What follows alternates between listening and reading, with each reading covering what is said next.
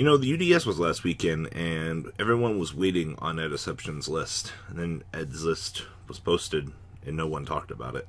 So, what is up, guys? Inquisitor here. I wanted to do a rundown on Ed's list, and I wanted to talk about the Tele deck that was on Team Samurai X1's channel previously this week. So, guys, please check out the original 2-deck profiles down below.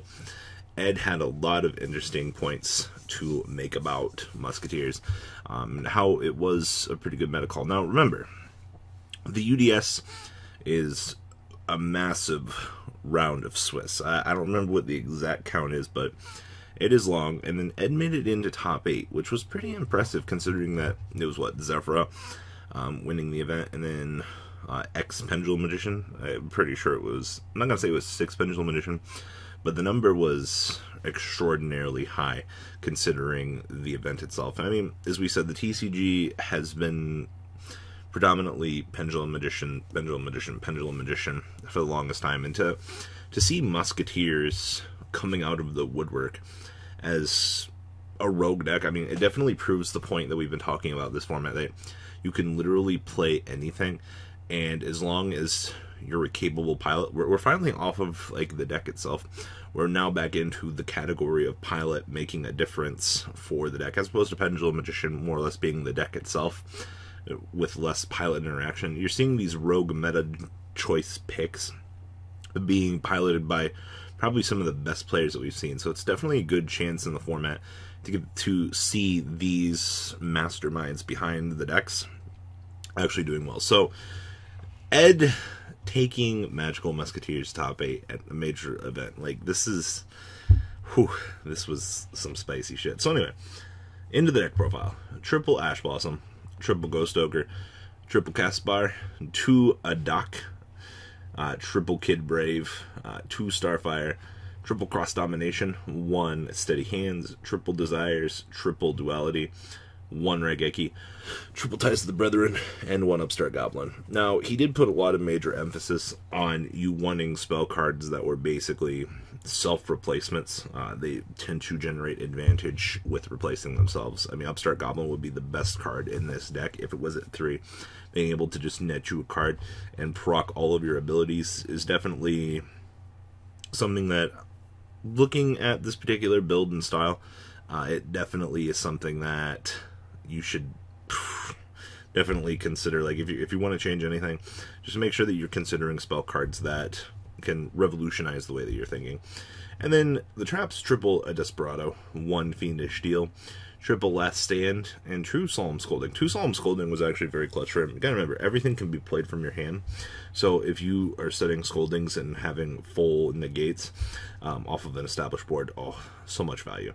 One of the other cool things to take note of in this particular deck, he was talking about how Steady Hands wasn't all that good. Literally, you're just kind of using it turn 1 to proc and kind of do your thing, and it doesn't seem all that particularly well with, like, the theme, the way that the theme of the deck is supposed to work. But overall, he definitely said sticking to 1 was fine. The extra deck: 1 Double Helix Man, 1 Ningristu, 1 Electromite, 1 Phantom Quartz, 1 Firewall, 1 Totally Awesome, 1 Break Sword, 1 Grand Pulse, 1 Nightmare Shark, 1 Acid Golem, 1 Dante, 1 M7, 1 Hiatus, 1 Trishula, and 1 ABC Dragon Buster. He definitely talks about how Hiatus is a massive retrieval engine in the deck. You know, being able to go into M7 for literally free to create a very beautiful scenario for you to start recurring monsters back. He was talking about how there are ways to get multiple bounces, Kiv Brave loops, and shit like that. And Doc loops. I like what Doc brings to the table in this deck. A little bit more than I actually thought, but recursion is definitely probably one of the most amazing things that you could have in this deck. In the side deck: triple Winter Cherries, triple Dimensional Barrier, triple Evenly Matched, triple Imperial Iron Wall, 1 Dancing Needle, and 2 Rivalry. I would have loved to have definitely seen 3 Rivalry in Ed's side deck, to be completely honest with you, but it all seems like it kind of worked out for Ed. You know, I'm a super big fan. After hearing Imran's logic on cherries and things like that, a deck like this that doesn't particularly rely on its extra deck all that much, you have full ability to take advantage of everything without signing in cards into the extra deck that would kind of affect your strategy and give your opponent knowledge, because they're like, well, are you signing into the extra deck? And when they see you grab it, it's not giving your opponent as much information as you can. Definitely puts you in a much better position. And the strategies and stuff Ed talked about in the video, I'm definitely shocked that more people haven't really tried this deck or similar things. But Ed's a crafty little man. I've seen a lot of cool things from him. I definitely hope that we will continue to see a lot of cool things from Ed in the future, because this is the style of Yu-Gi-Oh! That I really enjoy covering, and it definitely shows that there is hope for the game, pre-needle fiber and things like that. So let's dig into the next list, shall we? The next list is a Tele deck that finished X-2 at, what was it, the Ottawa, Canada Regional. Now, for those of you that don't know, Tele was an original concept back in late 2009, or late 2008 into early 2009.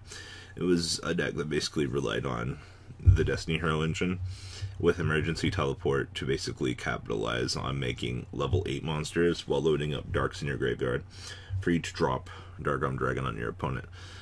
This is just a little tidbit for you new players out there that are like, oh, well, you know, Dark Armed Dragon doesn't seem that broken. Yes, it does. In multiple copies, with a Stardust backing it up, things like that, with a much smaller card pool available to you, yeah. This man was incredibly crazy. This particular build doesn't really focus on Stardust. Has things like BLs and Double Omega, which you can argue are a little bit better. And this deck also has a spin on a Masked Hero engine as well for disrupting your opponent, which is actually kind of cool. So let's dig into this, shall we? 2 Armageddon Knight, 1 Dark Armed Dragon, triple Dark Grepher, 1 Diamond Dude, triple Malicious, triple Shadow Mist, triple Ghost Ogre, 1 Crabons, and 2 Plague Spreader. First thing you gotta note over here, no Ash Blossoms. Budget players, rejoice. You could have a particularly fun chance here at a cheap experience.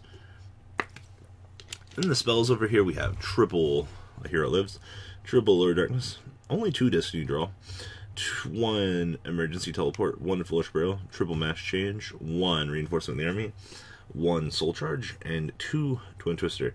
Interesting to note, I think he's putting more emphasis on the Allure of Darkness Turbo him than the Destiny Draw. I don't think there would have been a lot of scenarios that come up that he would be forced to want to remove Malicious, but if it came up, I'm sure he didn't really care. And then traps, 1 Judgment, 2 Strike, 1 Warning.